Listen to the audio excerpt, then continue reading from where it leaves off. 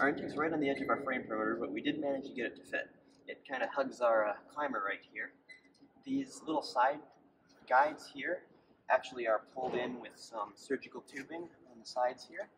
So as it drops down, the guides get pulled into the intake to guide the balls in.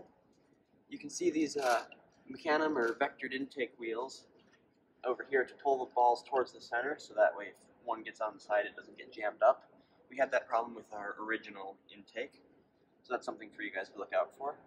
We have these surgical tubing belts going down from our hopper, so the same motor that powers the hopper powers our intake here. We didn't want any motors out here to get banged around in case we got hit by another robot. After the balls come to the center, it pretty well pulls them up with these wheels and these belts.